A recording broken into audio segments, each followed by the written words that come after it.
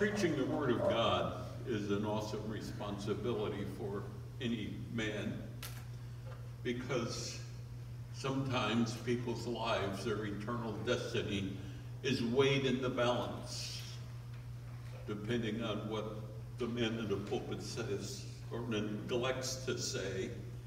And it's important that the man in the pulpit, whoever he may be, preaches the Word of God in its entirety and doesn't neglect preaching what needs to be preached.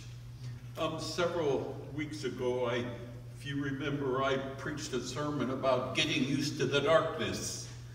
And there's a lot of darkness in this world. Jesus called us out of darkness to walk in the light because he's the light. But I did talk about darkness, and it's so prevalent in our world today. There's so much sin that we've gotten used to that darkness. And it doesn't bother us as it did at one time. And I challenge you not to get used to it, but to stand up against it. Well, there's another thing that we've gotten used to over the years. I'm going to move this down because I really can't see them that well, and I don't want to have to look around here to see you.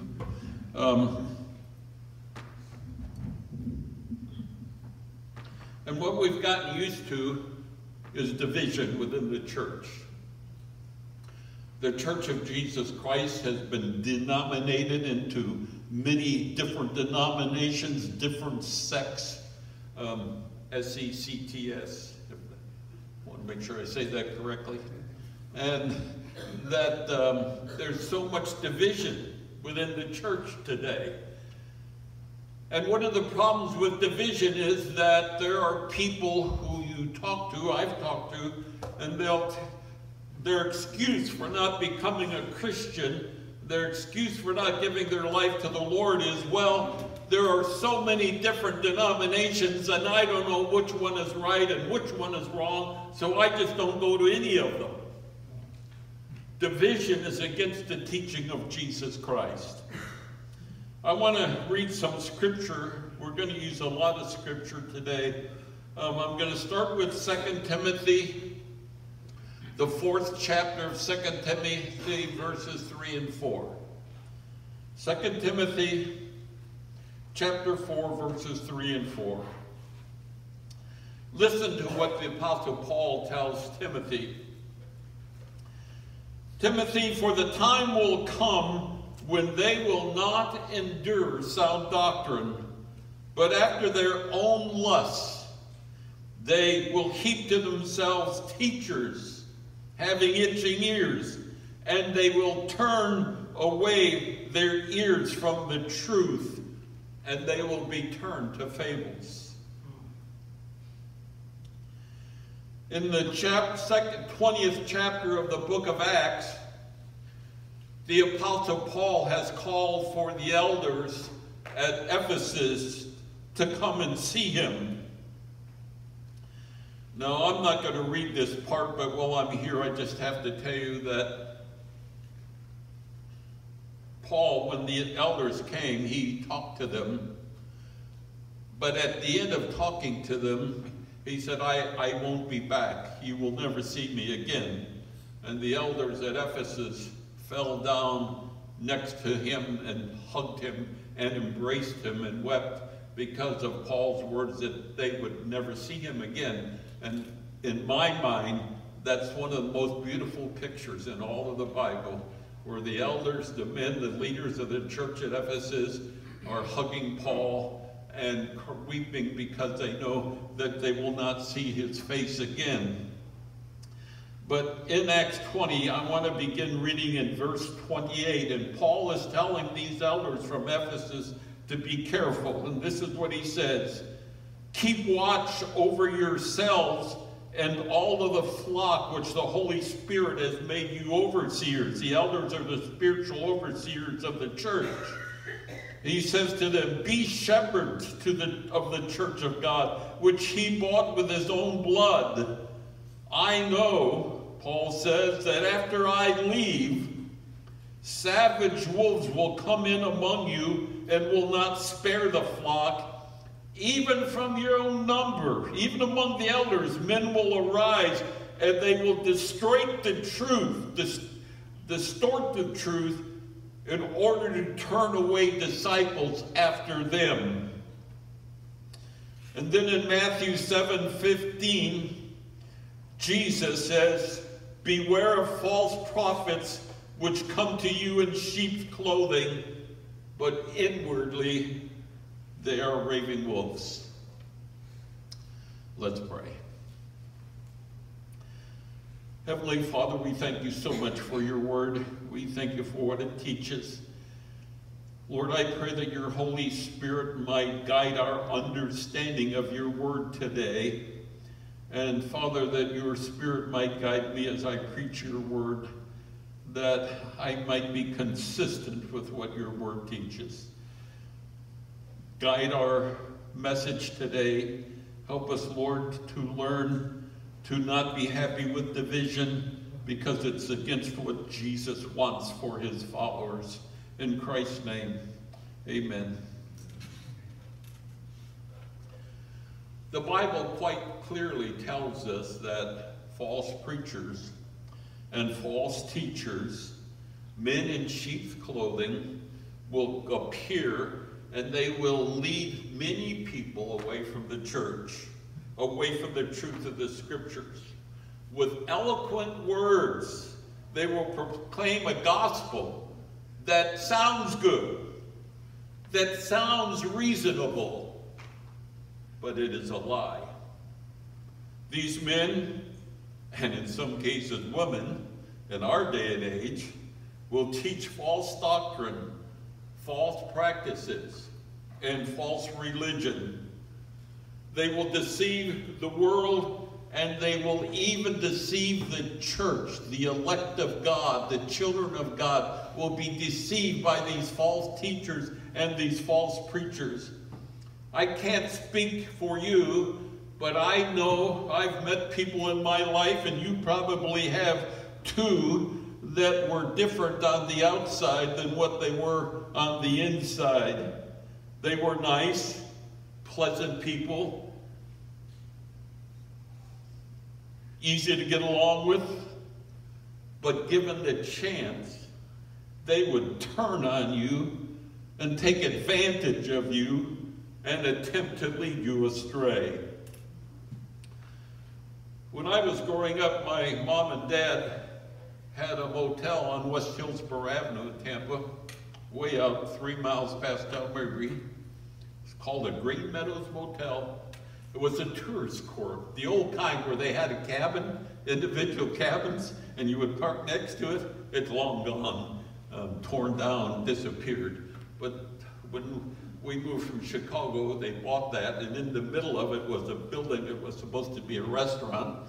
And my dad worked for Zenith Radio and TV in Chicago, so he opened up a TV repair shop, and he fixed TVs, and my mom ran the motel.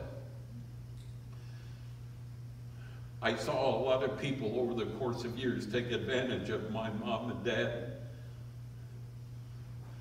One time this couple came, and they knocked on the door. They came in the motel office, and they gave my mother a sob story about how they've been living in their car out on the Courtney Campbell Causeway. And the man he said, I just got a job. And I get my first paycheck, and this was like on a Sunday afternoon. He said, I get my first paycheck next Friday, and if you would please give us a room so we could not live in this car another day, we'll pay you what we owe you on Friday. My mother said, okay. My mother cooked 2 meals, 2 dinners, suppers, one for her family, and she carried one out to that couple. She did that every day for a week. The man got in the car and left every day. His wife stayed there. We'd see him out, and they'd walk the circle around the motel, and they always were very friendly, very outgoing, loved to stop and talk to you.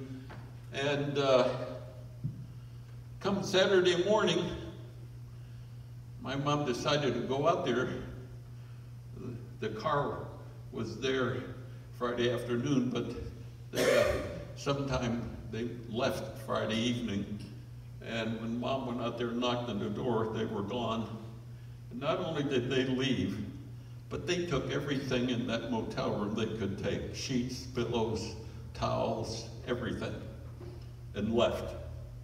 So my mother gave them a room for a week and fed them for a week, only to have them get in their car and drive away. I've met people like that. Maybe you have met people like that. The Bible says that those things will happen in the church, that those kinds of people, soft-spoken, mild-mannered, meek, seemingly humble, will come into the church. They're like sheep, but inwardly they are raving wolves, and their purpose is to turn the church around or to influence people to do that which is not right. 1 Peter, the 2nd chapter, the first 3 verses. Listen to what it says. But there are false prophets also among the people, even as there shall be false teachers among you, who privately will bring damnable heresies, even denying the Lord that bought them, and bring upon themselves swift destruction. And many will follow their pernicious ways, by reason of whom the way of the truth shall be evil spoken of. And through covetousness they shall with feigned words make merchandise of you. From 110 AD to over 400 AD, it was known as in church history as the first great apostasy. Apostasy is a word that simply means that people deserted the Word of God, that they departed from the Word of God, and it was during this great apostasy that there was a departure from the teaching of the apostles. There was they deserted what the apostles taught, and many heresies, many things that were taught unscriptural things were taught and brought into the church, and many denominations still follow some of those teachings that came during the great apostasy. Many of those false teachings and doctrines are followed today. I believe that there are many in the denominational world of Christianity, who have been led astray by men preaching false doctrines, false teachings. I am not one of those people who believes, like some do, that we're all on different roads, but we're all headed to the same place. I've heard that a lot of times. Well, yes, there's a lot of division in the church. There's a lot of different teachings, but we're all on a different road, but we're all headed the same place. We're all going to heaven. I don't believe that. This idea that we're all different on different roads, but headed for the same place, is not a scriptural teaching. It's a man-made teaching. Listen to what Jesus says in the 7th chapter of Matthew, verses 13 through 15. Jesus said, "Enter ye in at the strait gate, for wide is the gate and broad is the way that leadeth to destruction. And many will go that way, because strait is the gate and narrow the way which leadeth unto life, and few there be that find it. Beware of false prophets which come to you in sheep's clothing, but inwardly are raving wolves." Jesus taught there are 2 roads. One wide road which leads to hell, and one narrow road which leads to heaven. I was teaching a class one day at First Christian Church in Bradenton, and the man said, "Well, why did God create a wide road to hell and a narrow road to heaven?" And I said, "God didn't create those roads. Man created them. The road to hell is wide because many choose not to believe. Many choose not to follow Jesus Christ. And the road to hell is very wide because the world is full of disbelievers. And the road to heaven is narrow, and few people have found it because the gospel, many don't follow the true gospel of Christ, but the road to heaven is narrow because only a few people are finding it. There are just two roads. All of this division that we have in Christianity is wrong. It's wrong. The Gospel of John, let me turn to the Gospel of John, and in the 17th chapter of the Gospel of John, I'm going to begin reading in verse 20. 17, Gospel of John, beginning with verse 20. Jesus is praying in the Garden of Gethsemane, and this is part of his prayer. I do not pray for these alone, meaning the disciples.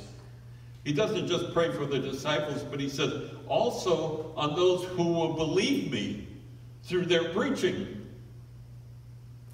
that they all might be one. Not W-O-N-O-N-E, one.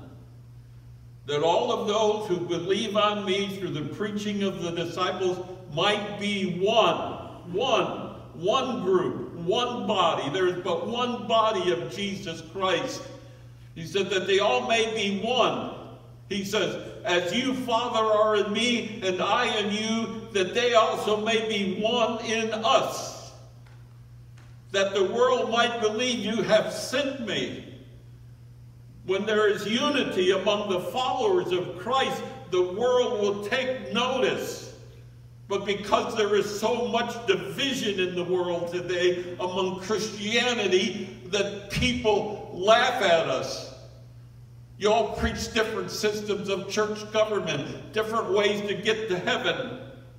You have different doctrines and different practices, and you do all so many things. You worship idols, and the list goes on. And Jesus wanted us to be one, united together, his followers, and he prayed for that in the Garden of Gethsemane. He says, and the glory which you gave me, I have given them, the disciples, that they might be one, just as we are one. I and them, you and me, that they may be made perfect in one, that the world might believe, and that the world may know that you have sent me and have loved me. You have loved me.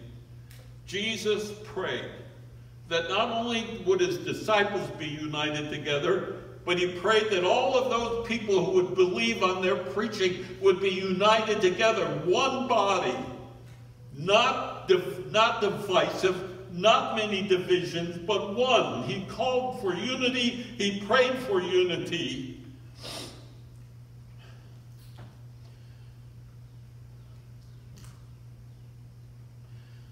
I can't speak, going backwards. The apostle taught that division was wrong. 2 Corinthians, the first chapter. I'm going to say something here in a minute. You probably may or may not appreciate it, but I'm going to say it because it illustrates what Paul is saying here. 1 Corinthians 1, 10 through 13. He says, Paul says to the church at Corinth, now I plead with you, brethren, by the name of our Lord Jesus Christ. Listen to what he says. That you all speak the same thing. That there be no divisions among you, but that you be perfectly joined together in the same mind and in the same judgment. For it has been declared to me concerning you, my brethren, by those of Chloe's household, that there are divisions among you. Now I say this, that each of you says, I am of Paul, and I am of Apollos, and I am of Cephas, or I am of Christ. They were calling themselves after the names of the men who converted them to the Lord. Well, I'm a Christian by Apollos. Well, I'm a Christian by Cephas.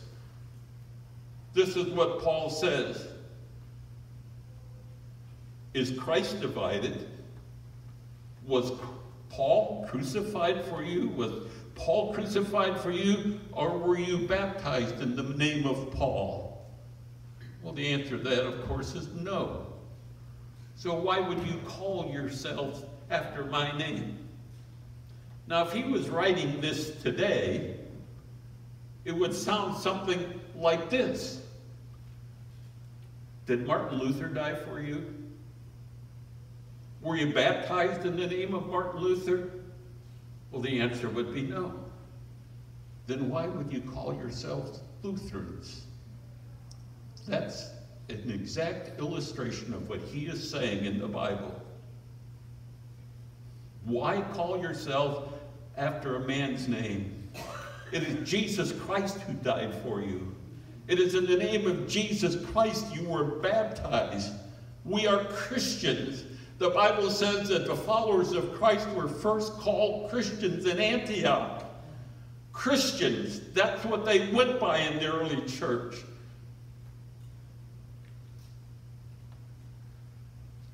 We are known as Christians. Somebody says to me, they'll say to me, what are you, George? And I say, well, I'm a Christian. Well, I'm a Christian too. So they're going to figure out what I am.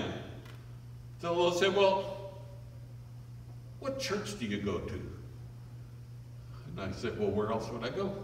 I go to the Christian church. I'm a Christian. I don't wear a man's name. I don't follow a denominational teaching.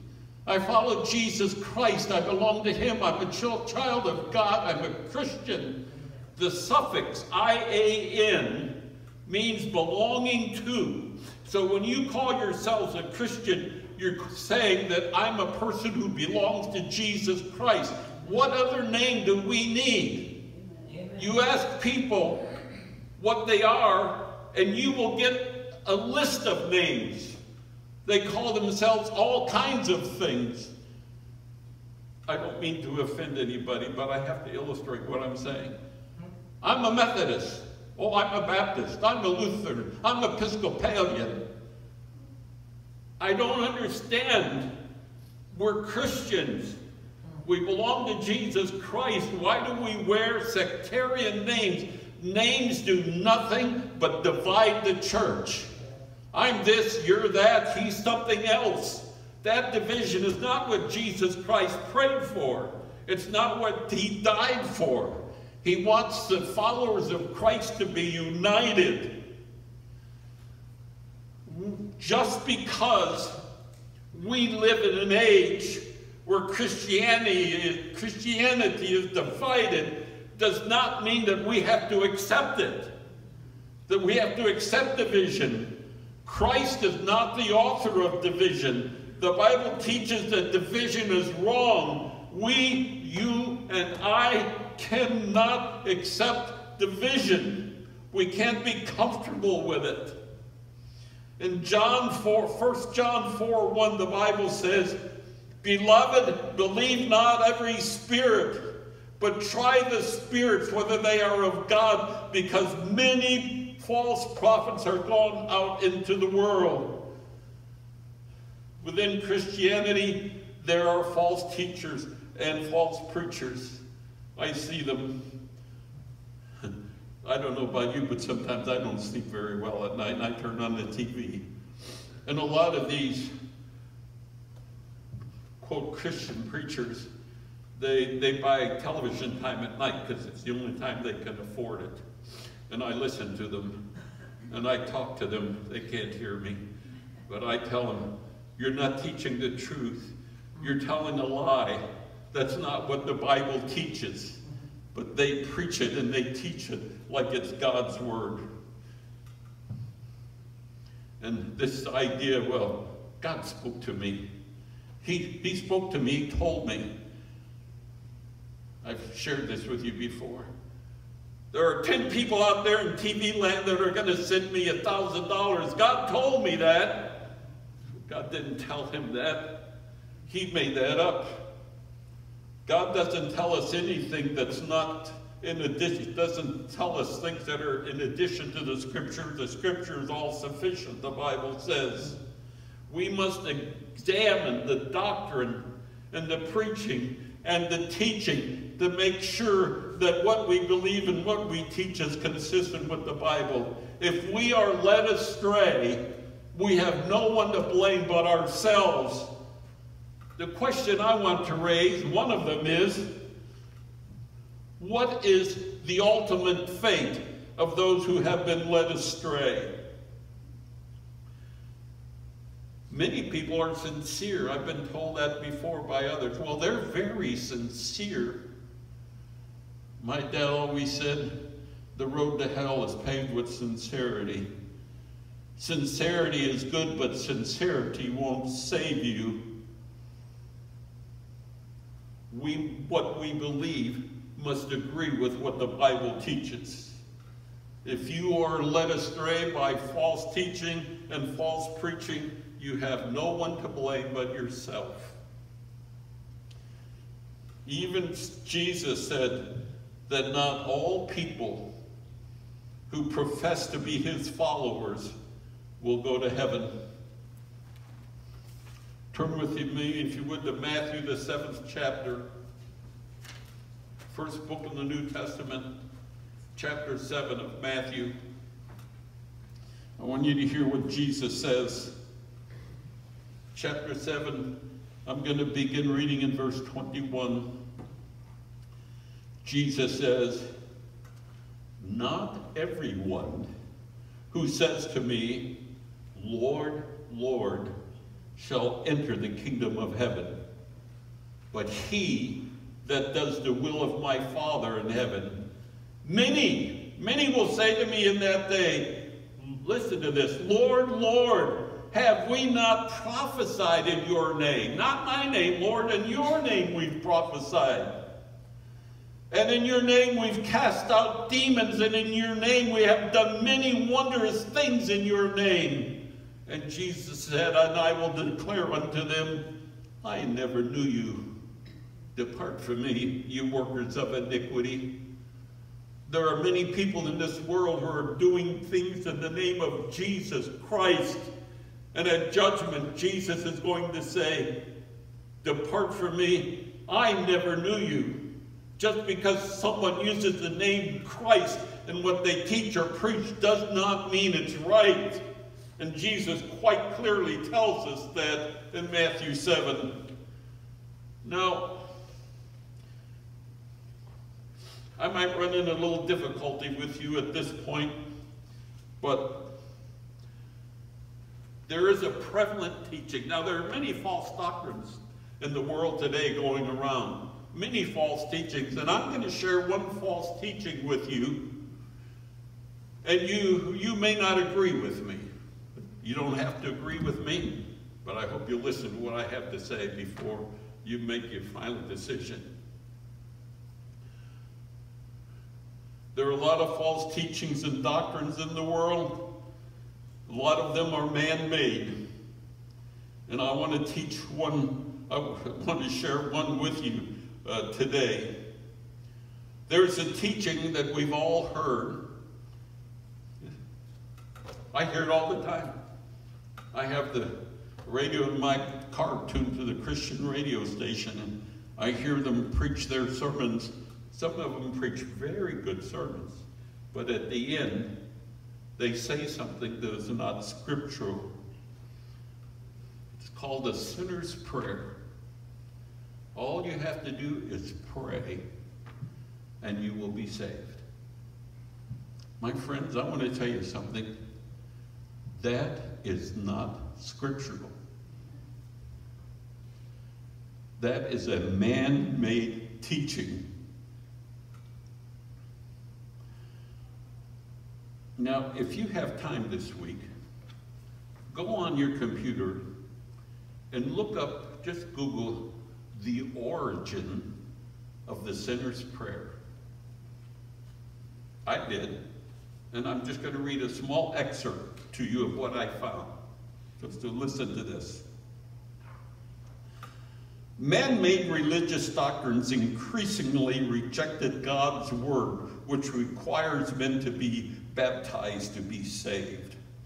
The Anabaptists rejected God's word concerning baptism, so they were forced to invent a human doctrine prescribing the point of one's salvation.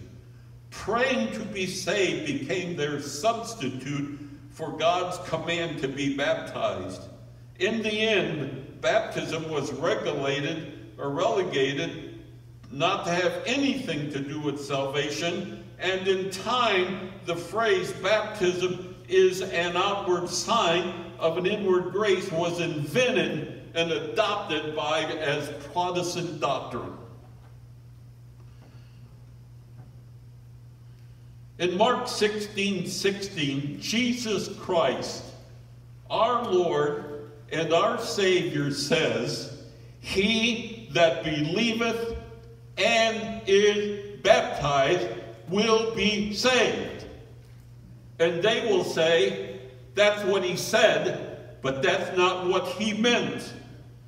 In Acts 2:38, he told the Jews, he preached the first gospel sermon that included the death, burial, and resurrection of Christ. And he said, "You men with wicked hands have crucified the Messiah." And the Bible says they were pricked in their heart and said, "What must we do?" Well, it was evident they believed. So he went on and he said, "Repent and be baptized, every one of you, in the name of Jesus Christ, for the remission of your sins, and you will receive the gift of the Holy Spirit." And they will come along and say, "Well, that's what Peter said, but that's not what he meant."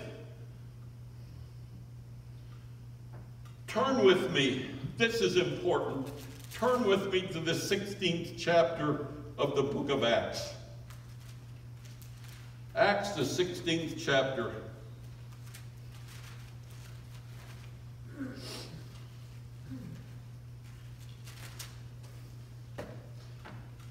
In Acts, the 16th chapter, in Acts 16. I'm going to begin reading, and I want you to read with me. I don't want you to get ahead of me. I'm going to begin reading in verse number 25, Acts 16:25. "But at midnight, Paul and Silas were praying and singing hymns to God, and the prisoners were listening to them. And suddenly there was a great earthquake, and that the foundations of the prison were shaken, and immediately all the doors were opened, and everyone's chains were loosed. And the keeper of the prison, awakening from his sleep and seeing the prison doors open, supposed the prisoners had all fled, and he drew his sword and was about to kill himself. But Paul called with a loud voice, saying, 'Do yourself no harm, we're all here.' And he called for a light, and he ran in, and he fell down trembling before Paul and Silas. And he brought them out, and he said, 'Sirs, what must I do to be saved?' And they said to him," Paul and Silas, "Believe on the Lord Jesus Christ, and you will be saved, you and your household." Now stop right there, don't read anymore. "You and your household. Believe on the Lord Jesus Christ." The faith-only group, they draw a line right there and they say, there it is. All you have to do is believe in the Lord Jesus Christ. No more than that, and you'll be saved. They don't read to you the rest of this. And I'm going to read it to you. Beginning in verse 32. Then, listen what happened. They said, "Believe on the Lord Jesus Christ." And then it says, "Then they spoke the word of the Lord to him and all who were in the house." There was more to say than just believing. There was something else in addition to that. And it says they took him the same hour of the night, and they washed their stripes, and immediately they were all baptized. Now they don't read that part.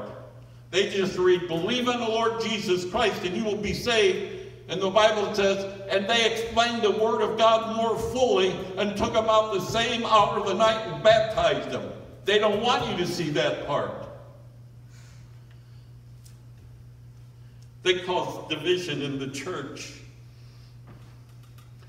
The Apostle Paul, while Saul of Tarsus, if you remember the story, was on the Damascus Road and his eyes were blinded, and he was told to go in, and a man would come and tell him what to do. And in Acts 22 verse 16, Ananias comes to Saul of Tarsus, and this is what he says. And now why tarriest thou? Arise and be baptized, wash away your sins, calling on the name of the Lord. Oh, that's what he said, but that's not what he meant. Now listen, the water in the baptistry has nothing to do with washing away your sins. It is the blood of Christ that washes away your sins.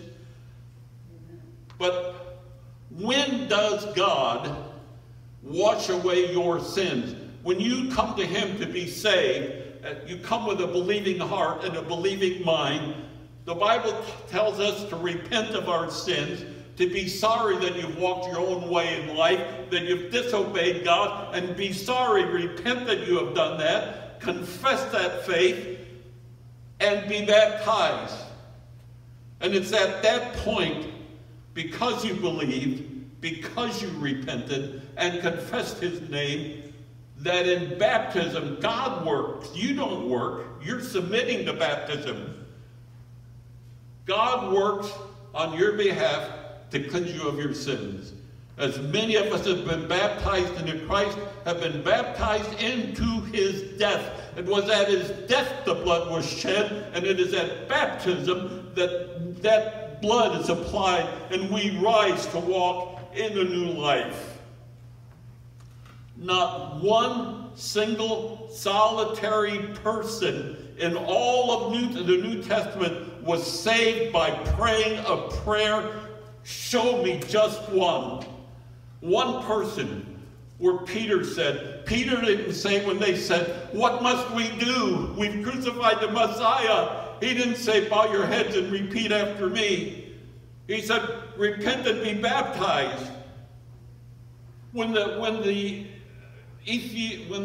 Philip was preaching to the Ethiopian eunuch, and they were riding in a chariot, and he was reading from the 53rd chapter of Isaiah, and he says, is Isaiah the man who was taken like a sheep to the slaughter, or is it somebody else? And Philip began at that scripture to preach unto him Jesus. It does not say anywhere that he said that he needed to be baptized. But he must have, because the Ethiopian said, look, here's water. What keeps me from being baptized?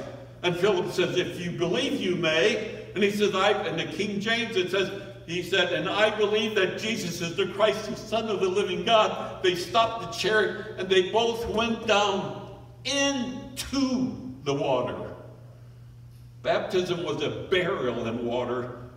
Philip didn't have him stand on the shore and scoop up some water and pour it on his head. The Bible said they went into the water. Man changed the form of baptism to sprinkling or pouring. In the New Testament, it was always an immersion.